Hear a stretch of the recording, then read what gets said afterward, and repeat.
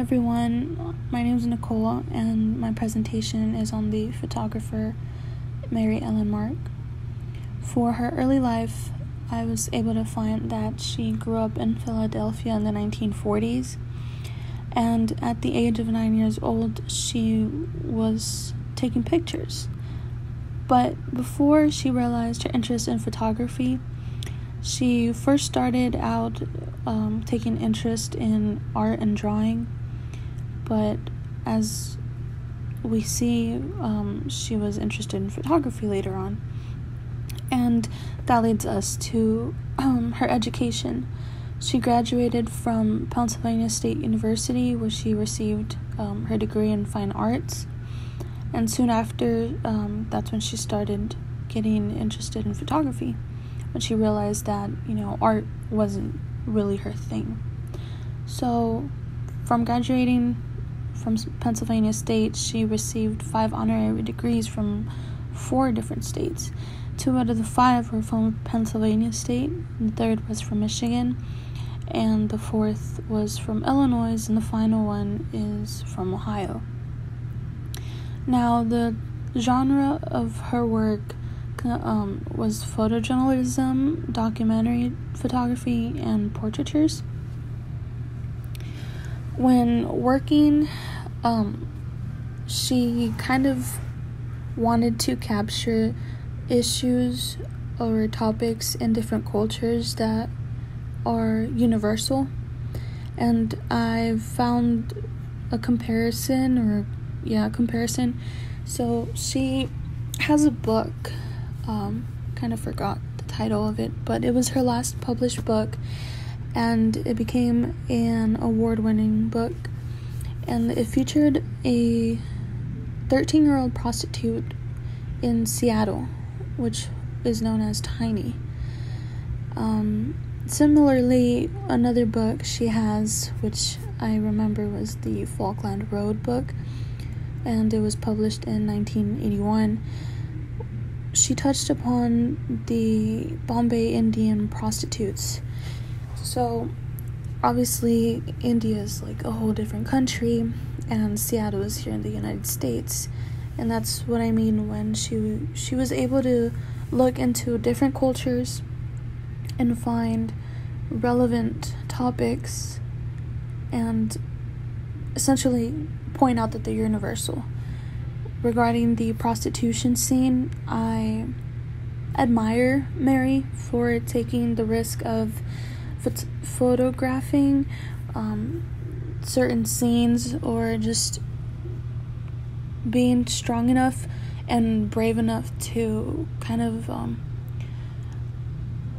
invite herself into these people's worlds, because it's something so sensitive. And while doing research, that's exactly what Mary Ellen Mark was about. She had a quote that went something along the lines that she isn't focused on pop culture regarding photography, that her work focused more on kind of like untouched subjects that magazines now aren't really looking for, I guess, because they don't pull in as much viewers as other topics that she focuses on, which is like another example of a book was Ward 81 that she had an assignment of. It was about the women's ward in, I believe, Oregon State. So, psychiatric wards and prostitutions, not really kind of the topics that a lot of people want to see pictures of, but nevertheless, Mary Ellen Mark made it her decision to go into these people's worlds and capture the reality. Besides the books that were published, she also worked for ad campaigns for Barnes & Noble and Coach bags. And she was also an educator in the workshops in, I believe, New York City. And what I also admire and found out was that she was an educator for 20 years in Oaxaca, Mexico. I kind of admire this because I'm from Mexico, and I would like to someday go back, and even if it's not photography, maybe teach English to those people in Mexico. Now, other notes that I was able to find during the research was that before opening her own agency, Mary worked for Magnum Photos and Archive Pictures, and sometimes she would also be I think it was a unit photographer, like in movie scenes and stuff like that.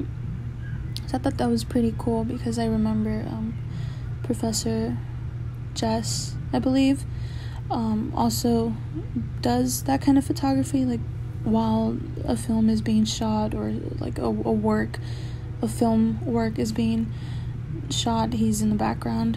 Correct me if I'm wrong. But the last fact regarding Mary Ellen Mark was that she died of bone marrow failure at the age of 75 in New York City on May 25th, 2015. So thank you for listening to my presentation on Mary Ellen Mark. I will leave links down below to the information regarding Mary and her website, and also attach some pictures and links to purchasing books if you guys are interested. Once again, thank you and goodbye.